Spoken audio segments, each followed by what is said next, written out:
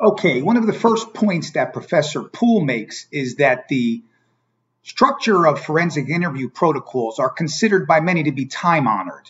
And what she means by that is most protocols use very similar sequencing for forensic interviews.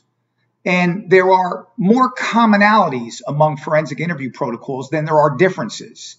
So she says the process is time-honored. She means greeting the child, establishing rapport, getting to know the child, establishing the ground rules, talking about the abuse, closure, transitions, all those kinds of things are part of nearly every protocol.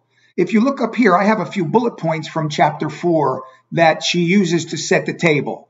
One is that these sequences, these processes in a forensic interview are not rigid. You don't have to follow them all the time.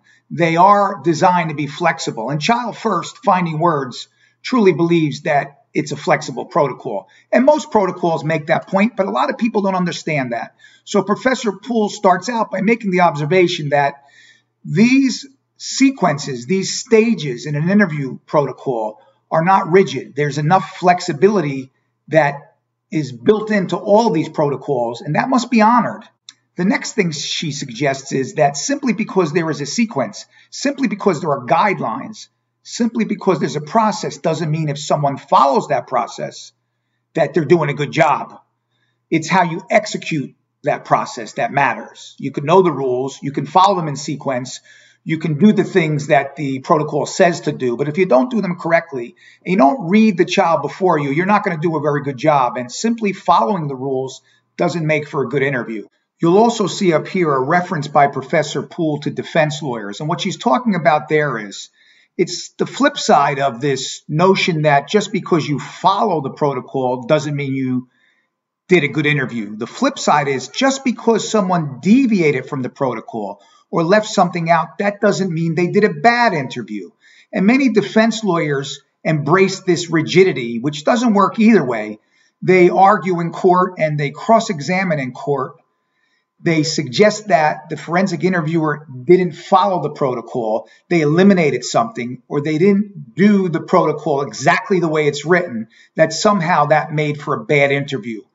Of course, there may be times where the interviewer avoided something, or the interviewer didn't follow some aspect of the interview protocol that does have the potential to impact the quality of it.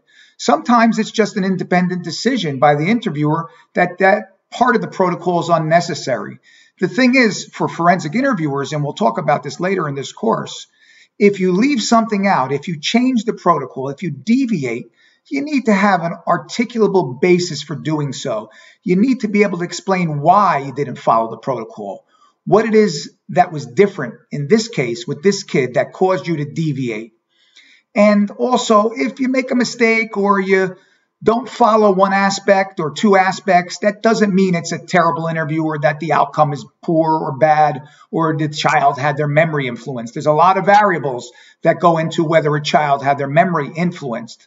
So when Professor Poole talks about here defense lawyers, she's talking about the fact that a lot of defense lawyers have focused on things that are left out, sometimes minor things, sometimes arguably major things, and argued that since that's missing, the interview is not only poor, but has no credibility. That's not true. That's not true at all. And of course, Child First Finding Words believes in a flexible interview. It's a semi-structured interview protocol by definition. And we'll talk more about Child First Finding Words later in this chapter discussion.